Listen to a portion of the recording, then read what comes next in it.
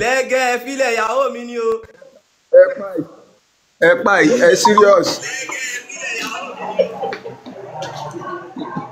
Mr. Lege jàre.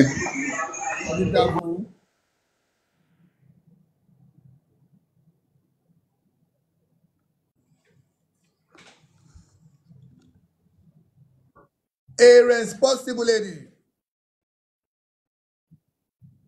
A responsible lady that's ready for serious relationship. If you're ready for serious, I want a mature lady that's ready for something serious. If you're ready for something serious, Selege, please come here, I'm ready. A responsible lady.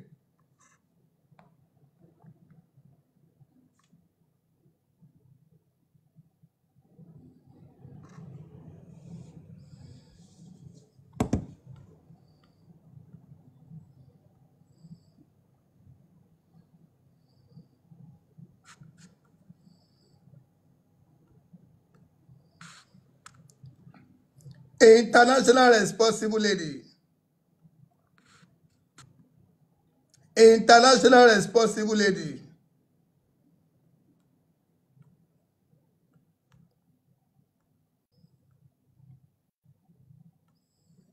If you're ready for serious relationship, Selege, please come here, I'm ready. A responsible lady.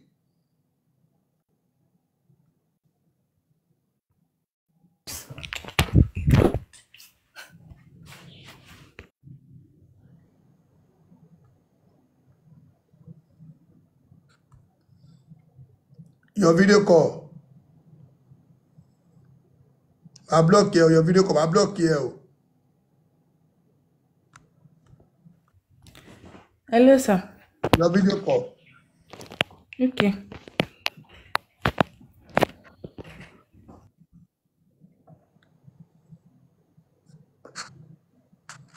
A responsible lady.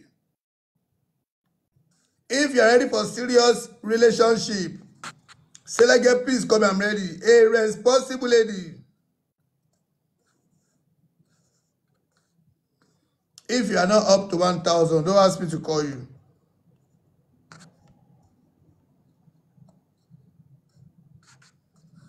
A responsible lady. Hello? Hello, good evening. Who is it? My name is Jai. Hey, Baba. You like me direct in me want to life me. You like me direct me share number everywhere. Only WhatsApp mo ti ni. Back pray brother. Yeah. Where are you calling from? Lagos. I don't allow this thing. Please, if you are not, find somewhere again, please. Hello? Hello? Upload me your video, please. Mo ń bọ̀ bàbá mi. Mo fẹ́ switch ẹ̀ sí video nǹkan mi. Please hold on for me.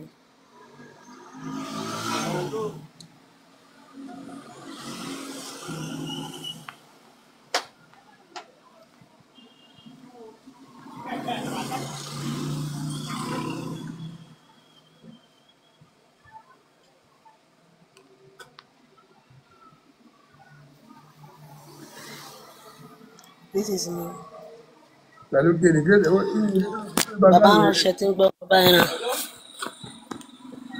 I don't want this background, please. I don't like it, please. Kí ra ẹ sọ? I don't want this your background, please. Do not video for me. Okay, I'll change it. It's because of where I am. Ibi tí mo wà yìí náà ibẹ̀ yẹn náà kò ṣe rárá. Nǹkan tí mo ṣe rò sẹ́yìn mi nìyẹn. Ọmọ olúwo ni ẹ.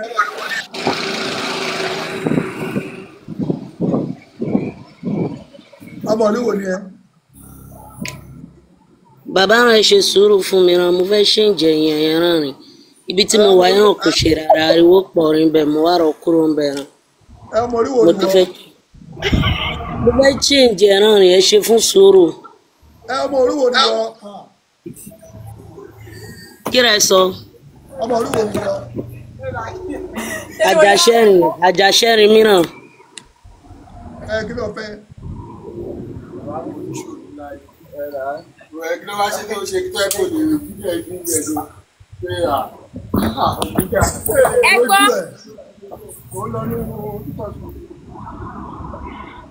Ẹ ká sọ. Ó wá ẹ̀ gbé ẹ ṣe pé wọlé dúkọ ẹmọ kéèké jẹ́ ìṣirè ni. Hello. Ṣé tí rí mi báyìí? Àjọkẹ́. Good afternoon, sir. Good Where's your afternoon. face? Where's your face? Oya Àjàṣẹ. Ọmọdé mélòó ni ẹ? Mo àgbédé ẹ̀.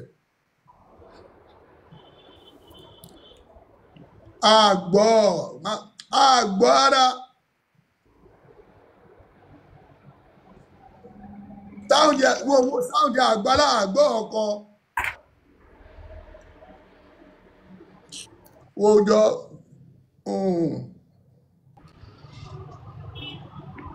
How are you, Jai? I'm fine. Good afternoon, sir.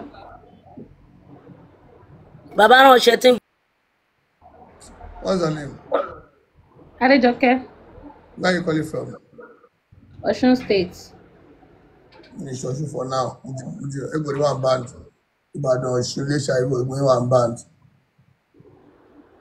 Happy ṣùgbọ́n. A ṣe kí ni?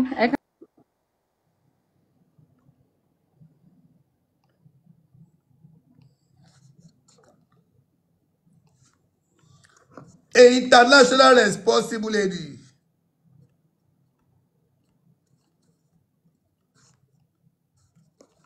International responsible lady.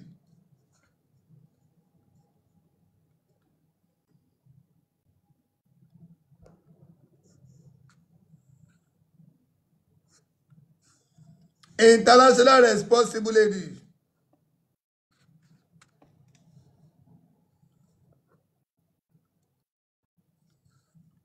If you are ready for serious relationship, Lege, please come. I'm ready. A responsible lady.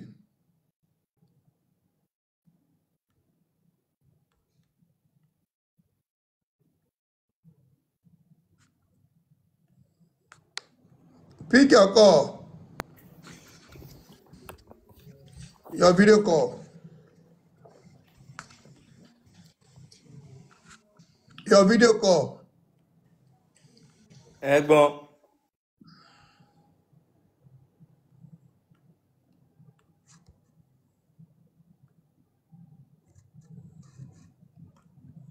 A responsible lady.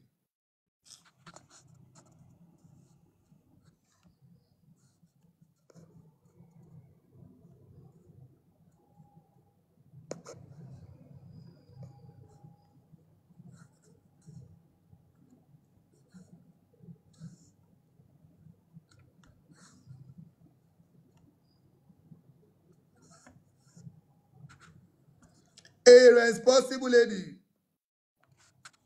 International responsible lady.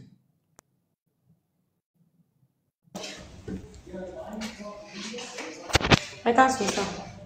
Where are you calling from? Speak in English. Lagos. What do you want? Lagos, sir. What do you want? I'm looking for serious relationship. How old are you? 33 years.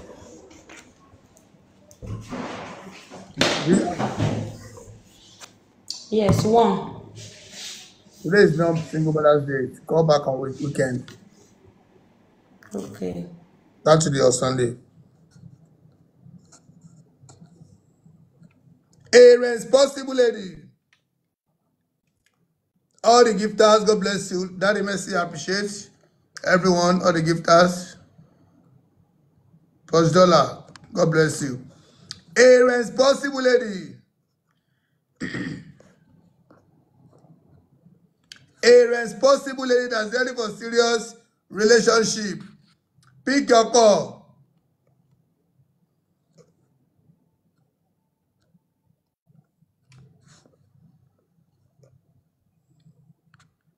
International responsible lady.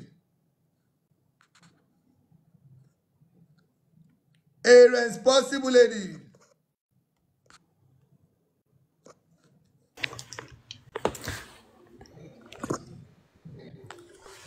The video call.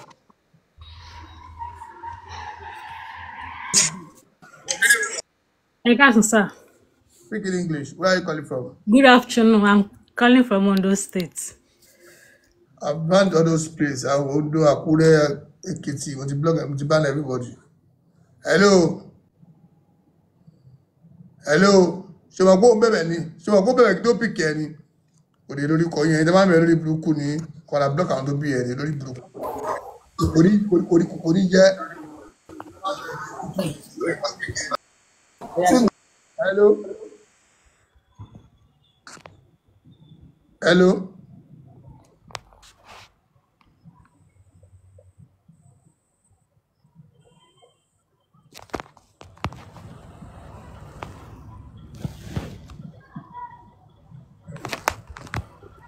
A responsible lady.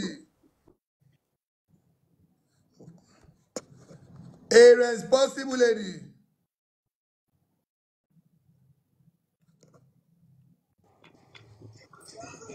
Hello. Good afternoon, sir. So your video call. Hey, please, I'm sorry. Sorry that what? Where's the video call? I'm trying to fix.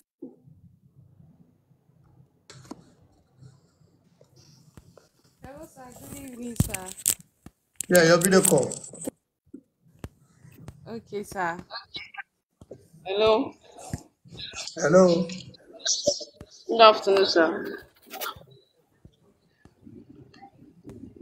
Your video call. Hello. Your video call, I'll block you. I'll block two of you. Hello. Sorry, sir. Not you. Hello.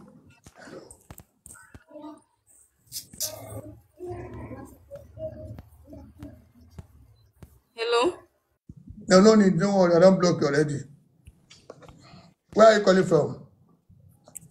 From Abuja. Abuja. What do you do? I just graduated. Yes, I'm currently waiting for my NYC. How old are you? I'm 29. 29. Do you have kids? Yes, sir. No, Eh? no, never. No. What is your name? My name is Omoye. Your state of origin.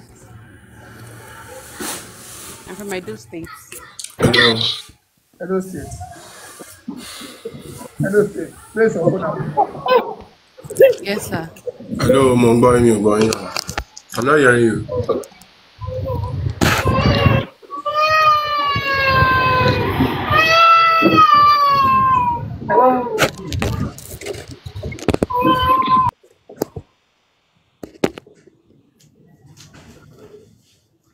Turn around. Go back and turn around. Very cool.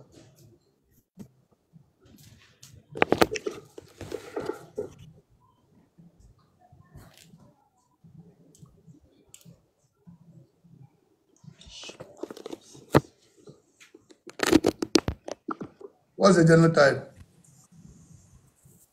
AA, sir. Where's the Bible? The baby is here, sir. It's okay.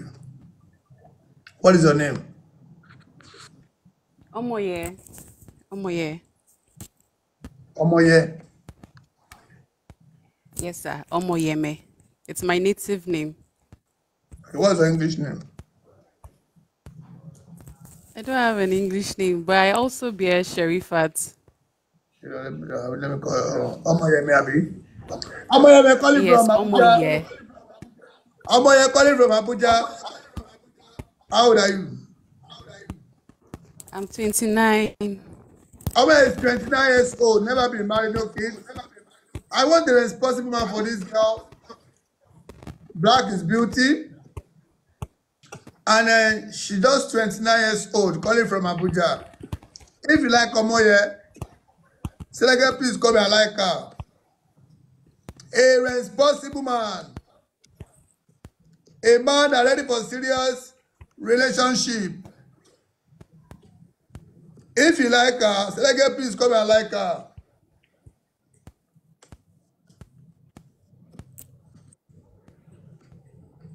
Omoye calling from Abuja. If you like her, Selege, please come and like her.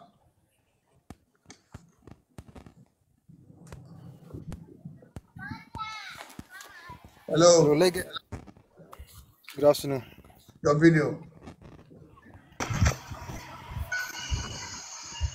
Your video call, please.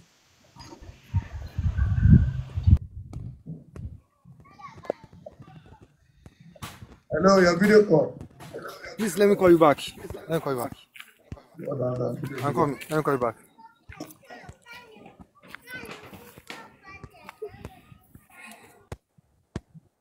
And it was the block.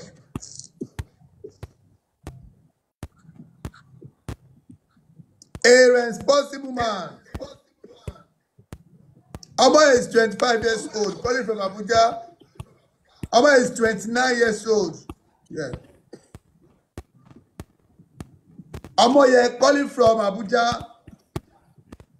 Omo is what? She's 29, never been married at all, no kids. If you like her, Selege, please come and like her. Omo calling from Abuja. Pick your call. Why you laughing? What happened?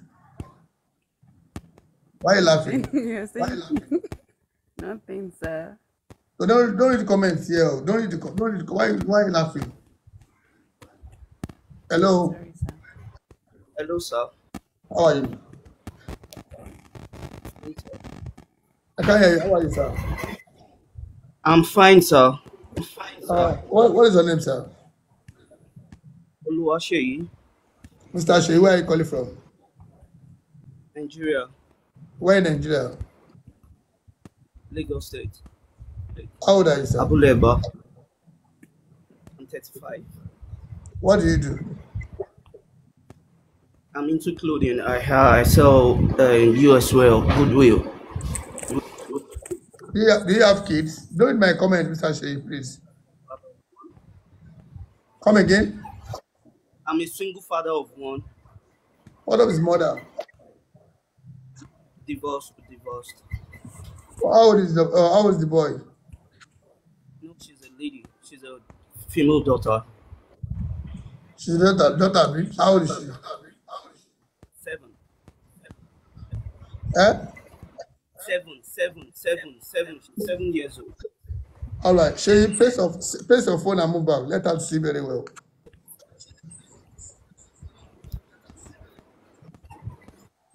No, Shey, bring your phone down. Bring your phone down very well. See from head to toe. Shey, turn around.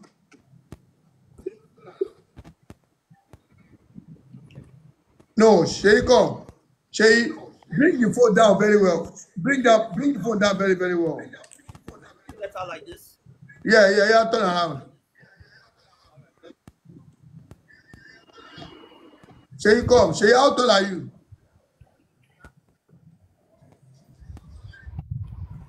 Shey, I'm 5'6". find space in that place and place your phone. Shey, let's see very well. Okay. Let's see very well. Please take your time. All right. Okay. Is it better now, sir? It's like we are managing like this. We can't be seen like this. It's not professional. It's not okay like this. Sir? Place it somewhere that we can be seen from here to not the way we are seen like this. No. Okay. Place it somewhere like shameable. It's okay. Shameable. It's okay. Shameable. What's it called? Omoye. Sir, It's okay. Ọmọ yẹn, sir, this is Seyi Omoye, calling from Lagos, Nigeria. He said he like you, single father of one, and Omoye, to serve Nigeria. it's not by force. Do you like Seyi, yes or no? No, I don't like him. I'm Why? sorry. Sorry, Mr. Well, Shay. what's the reason why? Tell me the reason why first before I bring Seyi down. Okay, I don't like him because I don't want to judge him, but I really do not like his appearance. I'm sorry. Okay, all right. Seyi, Yes, sir. all women have their own spec, you understand? That's true. That's So true. thank you. Keep watching, Seyi. All right, sir. Thank you. All right. Thank you.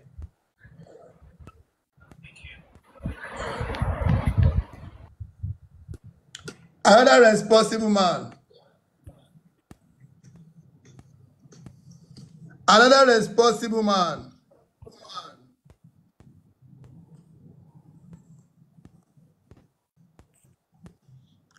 Omoye is 29 years old. I want a responsible man. Responsible man that's ready for serious relationship. If you like Omoye, Selege, please come and like Omoye. A responsible man that's ready for serious relationship. Omoye never been married. Omoye no kids.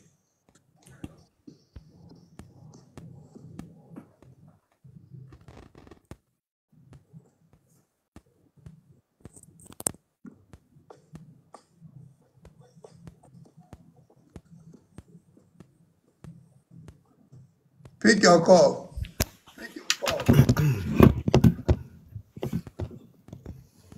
Hello. Good afternoon, Lege. Good afternoon, bro. So what's your name? My name is Shegun, Where are you calling from? Scotland. Scotland. How long have you been in Scotland? 2 years. 2 years. You said you like her, right? Yeah, she's cool. All right. Shegun, do you have kids? Yeah, I have a son. So how old are you, Shegun? I'm 40. 40. All right. Shegun, what do you do in the in Scotland? Customer representative. Customer what? Customer Representative. care. Customer care. Okay. Shegun, please place your phone and move back.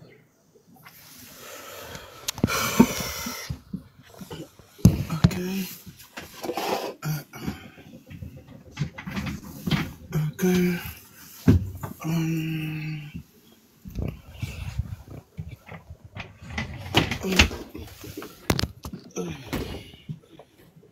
Fuck shit. Okay. Are you okay like Yeah. this? Yeah, turn around. Turn around. Shegun, here come.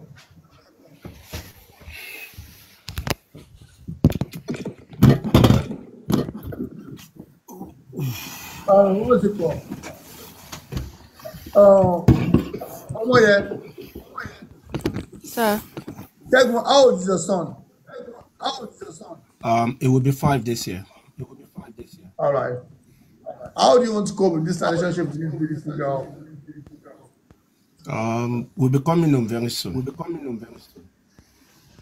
Very soon, like when? This year. Omoye, this is Shegun calling from Scotland, in England.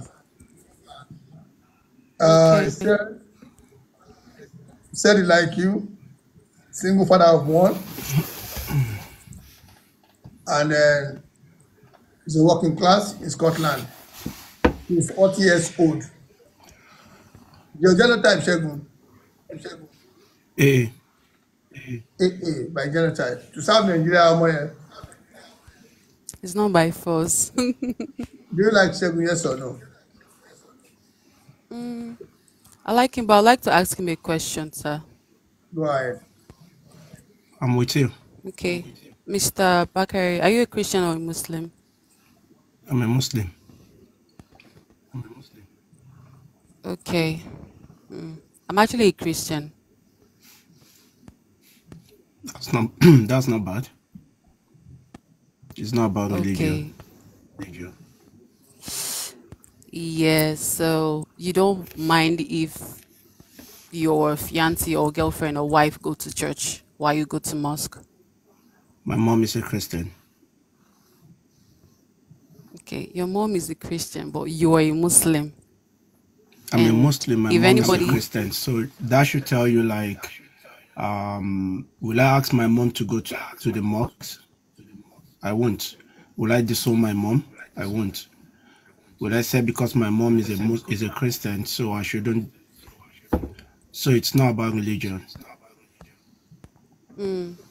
I understand, but it's just that I don't want to get caught up in a situation whereby I'm coming into your house as your wife, and then because you pay my bride price, and then I have to follow the rules of your house, and then you start saying I have to go to the mosque with you. I've seen No, cases that's like not that.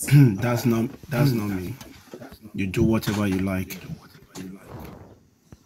I should do whatever I like. Wow. Whatever pleases you.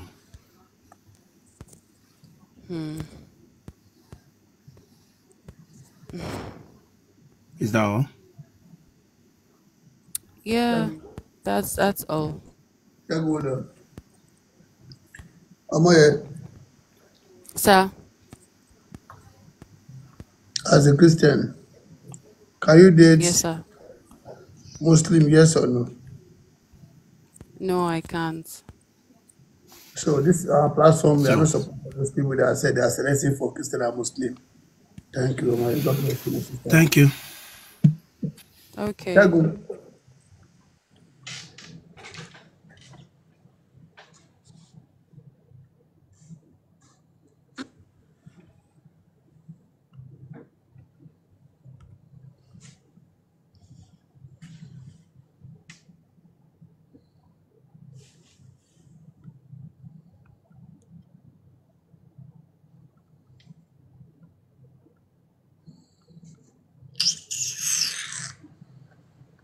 tu dois qu'on fait. On voit Christian, on voit Muslim, il fait marcher au bush, yeah, after the long interview.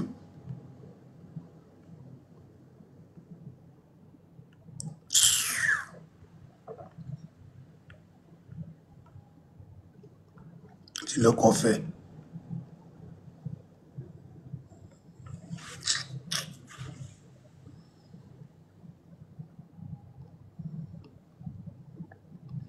A responsible lady.